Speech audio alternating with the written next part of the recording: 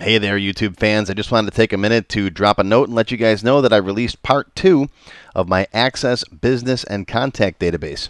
This is a full-featured database that I'm building. It's not a teaching database like I usually prepare. This is going to be a database you can actually use to run your business. And I'm recording videos to show you how I do it every step of the way. I released part 1 back in October, and I just finished part 2 today.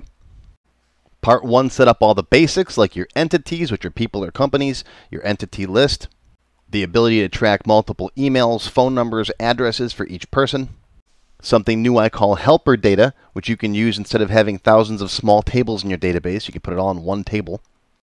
Things like name, prefix, suffix, that kind of stuff. Part 2 adds a helper data editor. A group listing, so you can have different groups that people can be in. You could jump back and forth between the groups and the people.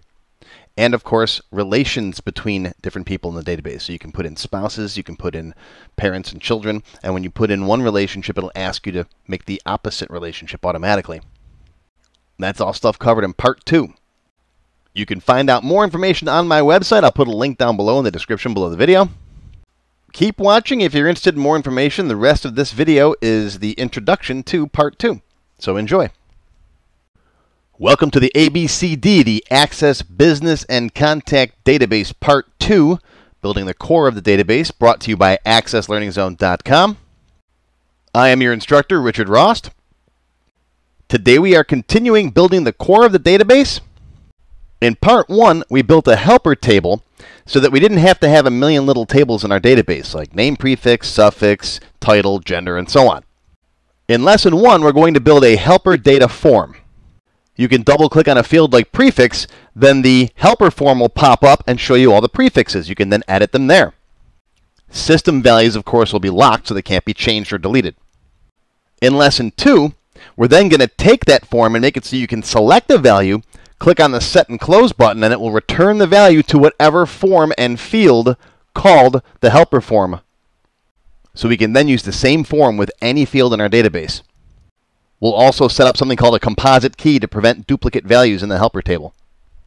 In Lesson 3, we're going to set up a helper data editor form where you will see a list of all of the helper table types on the left-hand side, prefix, suffix, gender, and so on. And on the right side, you'll see all the values in there. This will be a double subform with continuous forms. Kind of neat to set this up. In Lesson 4, we're going to set up groups. Each entity, each person, can be in one or more groups. We'll then add those groups to a subform on the person's form, the entity form. Then we'll go the other way. We'll make a group list form where you can see all of the groups and which people are in that group. Then we'll make it so you can jump back and forth between the two of them. So, for example, if I have my record up, Richard Rost, I can see what groups I'm in. Then if I want to go to the parents group, that'll jump to the group list and show all the parents in that group. That's a many-to-many relationship between people and groups. Speaking of relationships, we're going to set up relations in Lesson 5. Relations allows us to set up a relationship between any two people or entities. You can do parent and child, you can do spouses, you can do co-workers, whatever relationships you want to set up. Then in Lesson 6, we're going to set up opposite relationships. So, for example, if Sue and Doug are married, and on Doug's record you put in that Sue is his wife, it'll ask you, hey, do you want to put the opposite relationship in? It will then automatically go to Sue's record and put Doug in as the husband. That's creating the opposite relation automatically. Here's a quick walkthrough of the new features. From the entity list, let's open up my account. As we did before, you can change any of the helper data right from here. Or you can double-click. That'll open up the name prefix box now. It's the helper data, and we know it's the name prefix because this guy called it. I can now add a new value in here like Mr., like that, spelled out. Hit Set and Close, and that will update this box and drop Mr. in there. See how that works? If I decide later on I don't want that, I can come in here, delete it. Of course, this Mr. is a system value, so I can't hit delete on that. I'm hitting delete right now. Nothing is happening. But whichever one I pick, if I pick Doctor now, hit Set and Close, it drops that in there. That's the helper data form. And the cool thing is it works from every one of these helper drop-down boxes. Helper Data now has an editor. This is eventually going to be part of an admin menu we're going to set up differently, but for now it's on the main menu. There's the Helper Data Editor. This is two continuous forms side by side, and as you click on one of these, it updates this guy. See? Click, and it filters this list. You can add new lists down here, or you can add or edit the existing lists in the system very easily. We set up groups. Here's our group list. These are all the groups that we set up in the system: employees, parents, Starfleet, students, vendors. You can set up any group you want. We don't have a group editor yet. That's coming in the next part. But you can go to the table right now and add more groups.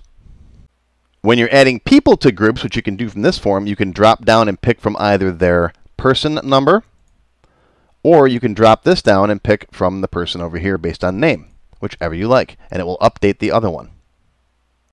Let's go to LMNOP Bank, and I can now double click here, and that will jump to LMNOP Bank's record. See? Groups are now right here.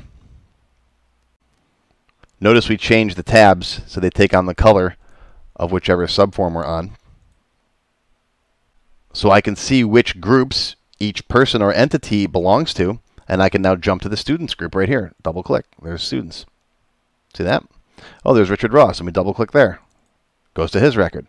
So you can jump back and forth between groups and people or entities. We now have relations or relationships. I didn't use the word relationships because to me that says database table relationships, so I call them relations inside the database. Let's go to someone else here. Let's go to Will Riker. Go to relations. You can see he's got Jean-Luc Picard listed as his supervisor. Deanna Troy's in there with two relations, his wife and his subordinate. Let's add Doug Jones. And Doug Jones is a coworker. When I leave that record, the database says, hey, the opposite relation doesn't exist. Would you like to create one now? Say yes. It goes to Doug Jones's record and adds Will Riker as a coworker. That's creating opposite relationships automatically. So all of that is covered in part 2 of the ABCD core database. There's about 4 hours of video total. For more information on the ABCD, there's the website. Again, this is not a teaching database, so I assume you understand the basic concepts. I will show you how I'm building this database step by step, but the point is so that you understand the construction so you can modify it yourself. If you don't know VBA or table relationships or any of that stuff, I strongly suggest my Beginner, Expert, Advanced, and Developer courses. I'm using Microsoft 365, which is roughly equivalent to Access 2019.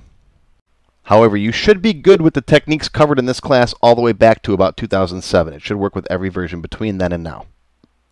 Of course, if you have any questions, post them in the Access forum. If you'd like to have the ABCD customized for your business, contact me. There's my consulting page. You can also feel free to email me directly. Or if you have any questions, feel free to post them in the comments section below the video.